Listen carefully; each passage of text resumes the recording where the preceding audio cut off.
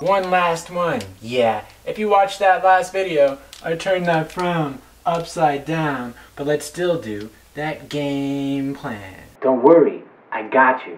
We got a game plan. A game plan. So what do we want to do? One, we want to get the zeros of the numerator. Why? Because that's where it's going to cross or bounce the x-axis. When I say it, I mean the graph of your rational expression. Then, you're going to get the zeros of the denominator. Why? The zeros of the denominator are your vertical asymptotes. Dot, dot, dot, dot, dot, dot, dot, dot, dot, dot, dot, dot, dot, dot, dot, dot, dot, dot, dot. Then, you're going to test the intervals. That's when you put them on a number line, and you see whether it's positive or negative in those regions. Why? Because that's going to tell you whether or not your graph is above or below the x-axis. Then, you're going to get the end behavior. Oh, behave. 0, oblique, or somewhere in between, it's the numero finis in the denominator. So I'm sure you saw that video. So you're going to stick to the game plan. Zeros of the numerator, zeros of the denominator, test the intervals, end behavior, and then you're going to put it all together in one pretty picture. Now let's go draw that picture. Now that we have that game plan, let's find the zeros of the numerator, zeros of the denominator, test our intervals, find our end behavior, and then graph. Here we go. 1, I have. 2, set that numerator equal to 0. Okay, so then x turns out to be 1. That's gonna give me my zeros. And then 2, I set the denominator equal to 0. And when I do, I get an x squared plus a 4x plus a 3 equal to 0. I factor. I'm looking for the factors of 3 that add to be 4. Bam! Bam! 3 and 1. X and x. The signs are the same and they're both plus. Plus. Oh. I think I have a screw loose. Alright, so then x minus is equal to a minus 1 and a minus 3 That's going to get we, our vertical asymptotes. Here we go. I'm testing in fully factored form. Over x squared plus 4x plus 3.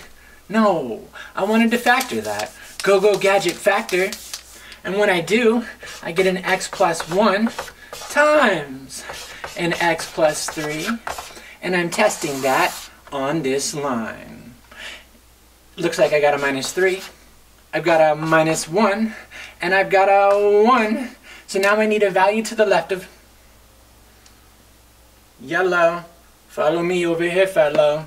This is a minus 3, so I need a value less than minus 3. It's a minus 4. So I put a minus 4 in there, and that's going to be, wait for it, minus. I put a minus 4 in there, that's a minus 3, but I don't care about the actual retail value of the function. I'm worried about its sign. Here, Bill Engvall, here's your sign. When I put a minus 4 in there, I got a minus, and then I got tres minus, which makes minus. And then in here I have a minus 2, so I pick minus 2 and I put it up there. Minus 2 minus a 1 is a minus 3, and that's minus. A minus 2 plus 1, oh, wait, that's minus. It's a minus 1. And then I put a minus 2 in there, and that becomes plus, because it's a positive 1. And yes, it changes sign at that factor, where that's that 0.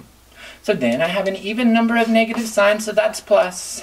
In between minus 1 and 1 is 0. So then I take 0 and I put it in there. That's minus. I take 0 and I put it in here. That's plus. I take 0 and I put it in there. That's plus. I have one minus sign, so the sign of my function is going to be below the x-axis in between minus 1 and 1. I'm almost done. To the right of 1.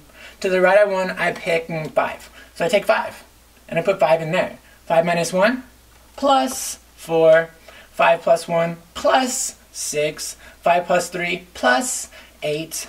And it's all coming up pluses. Are they always going to alternate sign? No. If any of these are multiplicity even, it won't. And that would be a quick way to graph this. But we're following the game plan. The game plan. Next step in the game plan, we need to look at the end behavior. Oh, behave. Numero finis, denominados. When the denominator is bigger in degree, it goes to ceros. We're talking about large and small values of x. So what's next? Graphing this guy. So I go and I throw my zeros on there. I'm going to have a 0 here at 1. Boom. Why? Because that was the 0 of the numerator. Then I'm going to have asymptotes at -1. Dot dot dot dot dot dot dot dot dot dot dot dot dot dot dot dot dot. -3. Dot dot dot dot dot dot dot dot dot dot dot dot dot dot dot dot. And then I'm going to use my signs and my end behavior. Oh, behave. It's at 0. So I'm going to go and I'm looking at my signs. Looks like to the left of -3, it's negative. So wait, which values are negative? The ones above 0 or the ones below 0? Below 0 is negative, so this goes down there. Is this okay? Okay. So then in between -3 and -1, it's positive. I could find the value there at 2. If I put 2 in there, that would be -1 divided by 3 times 5, 15. It's going to be, oh, that's a -2. So I put -2 in there, so that's a -3 divided by a -2 times 1, so that's a -3, it's a positive 3/2, so if that's 1, it would go to here. You don't really have to do that, but if you want more accuracy in your graph, I see I'm above the line in there, so it comes from positive infinity, and then goes back to positive infinity, and now we are determining where we go from this asymptote. Do we start at the bottom, or do we start at the top? Do we start at -infinity or +infinity? We can see by the sign to the right of -1. It's negative, so that says start at -infinity. And then it goes to this 0. I could find the y-intercept by putting 0 in here. If I put 0 here, here, and here, it looks like I'm at -1/3. So it's going to get way up there. Crosses at -1/3. Hits that and crosses. Oh, and then behaves to 0 after that. It's probably a little edgy there. Probably maybe round. But that's the end of my round. I'm done.